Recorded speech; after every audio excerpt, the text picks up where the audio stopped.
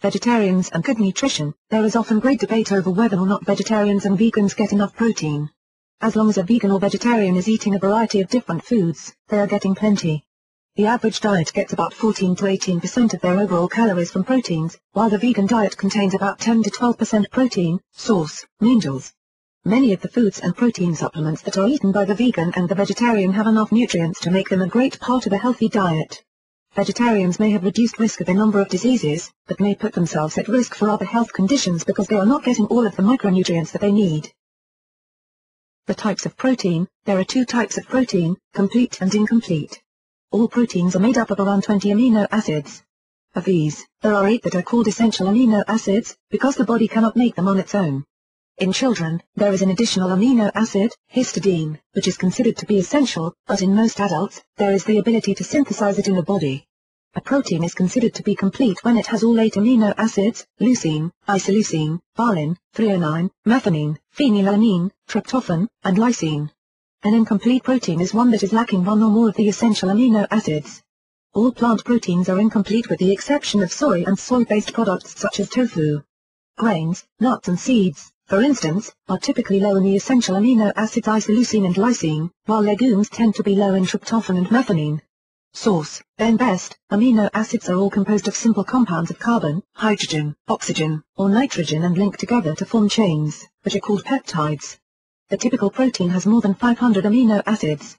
During digestion, the proteins are broken down into their base amino acids, which are absorbed and then used by the body to make new amino acids and to perform a number of other tasks and functions in the body. Protein plays a vital role in neurotransmission, digestion, sleep, and even in the forming of RNA and DNA, the building blocks of life. For those who are concerned that there is not enough intake of any nutrient, including protein, there is always the chance to use supplements, which can be a beneficial and easy way to make sure that the body is getting everything that it needs to maintain proper health and activity levels. Protein supplements include liquid protein shots, protein shakes, powders, and snacks like protein puddings and protein bars. For those who are following a strict vegan diet, the choice in these supplements might be limited, while the ovo-lacto-vegetarian can use products made from whey or soy. If the ingredient label includes collagen, it is not fitting for a vegetarian diet because it is derived from the connective tissue of animals.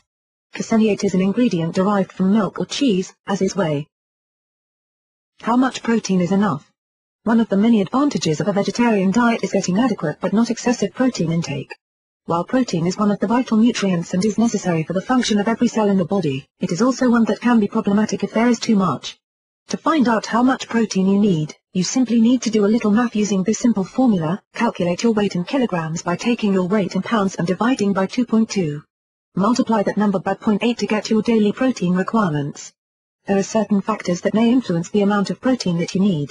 If you are very sedentary, your need will drop by half, so you will only need around 0.4 grams of protein per kg of body weight. If you are active and do light exercises 1 to 3 times per week, your need can vary from 0.5–0.8 grams. If you are very active and you do moderate to intense exercises 4 or more times per week, between 30 to 60 minutes, your need may increase to 1 gram per kg of body weight. Bodybuilders typically need between 1.2 to 1.5 grams themselves. Your daily intake of protein should not exceed 35% of your total daily calories. Those who are suffering from certain kinds of illnesses, have had a trauma, burns, or recent surgery might benefit from some additional protein until they have healed adequately. The doctor will explain how much protein is needed to meet the serious needs for these conditions. During illness or injury, a vegetarian or vegan is most likely to need some supplementation of their protein to make sure that they are getting enough. A burn victim's caloric needs may be 118 to 210% over the Harris-Benedict equation when a burn is covering around 25% of their total body surface area. The total calorie need may be as high as 5,000 calories per day for the burn victim. Women who are pregnant or nursing do have an increased need for protein, not only to support the development of their baby but for a number of functions in their bodies as well. For instance, blood volume increases by about 50% and the extra protein is key to creating new blood cells. For most pregnant women, the requirement may be at least 60 grams or more. Lactating women need about 20 grams more than they normally do until the baby has been fully weaned. Source: Medio Consult. Children who are younger than 18 years old might have an increased need for protein as well, with the level tapering off slowly to the adult level by the time that they reach 19.